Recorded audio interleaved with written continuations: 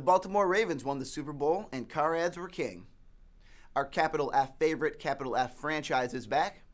And we've got the first photos of the Red Bull RB9.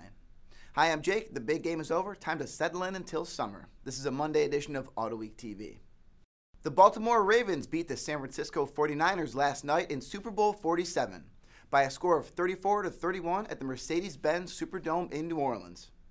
Like I predicted last week, I hit none of my squares, and Ray Lewis would cry like a baby. The only thing I got wrong was the score.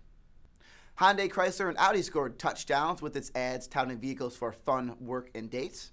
And we'll be breaking them down and ranking them all day, so come back and check it out. The other big commercial from last night's game was the first official trailer for Fast and Furious 6. In this part of the story, the gang has spread out across the globe to spend the haul that they stole in Fast and Furious 5. Dwayne Johnson reappears with a chance for them to get their records clean, which we believe was also the plot of Fast and Furious 2. Anyway, as usual, there's a metric ton of sweet cars involving crazy chases and lots of explosions. I smell Oscar.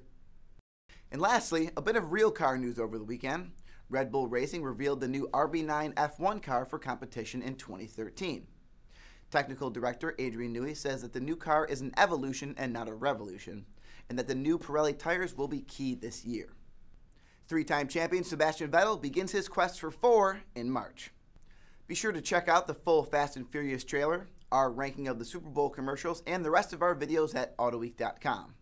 We'll see you back here tomorrow. Enjoy the drive. Catch all the latest auto enthusiast news at Autoweek.com, in Autoweek Magazine and iPad edition. Talk with us on Facebook, YouTube, and Twitter at Autoweek USA.